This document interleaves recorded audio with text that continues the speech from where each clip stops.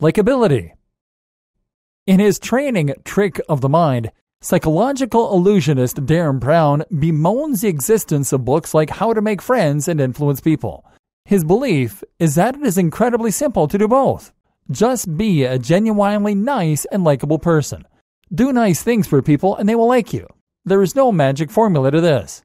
Of course, there is some merit to learning what makes a person tick, but in many ways, Darren is right.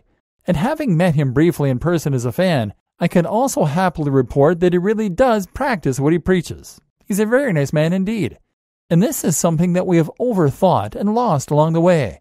I mentioned in the section on picking people up in bars that you would be more successful if you make yourself appear fun and likable by chatting to people's friends. This just makes you seem fun. It makes you seem less interested in just one thing, and it makes you appear considerate. And believe it or not, people like this. There is a misapprehension that nice guys finish last, that being too nice will make you unattractive. This, in fact, is not true at all. The problem is that most nice guys are also doting and actually coming from the wrong place.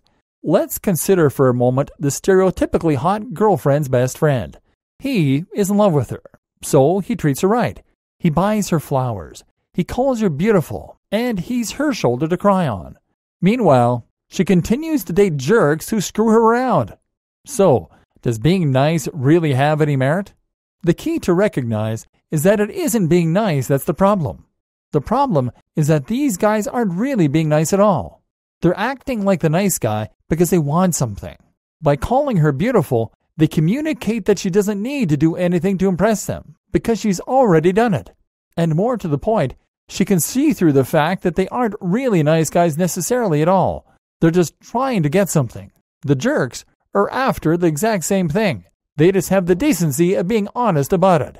So the problem isn't that the best friends are nice. It's that they lack confidence and charisma. Most women don't want to be treated mean.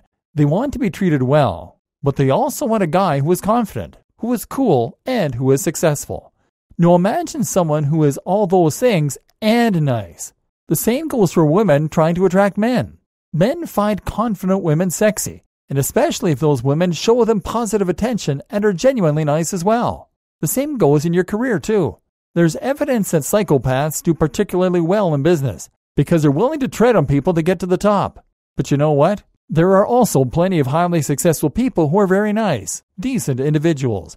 And in fact, this is a big advantage for them because at the end of the day, if someone is going to hire someone or if they are going to work with them in business, well then, they have to spend time around them.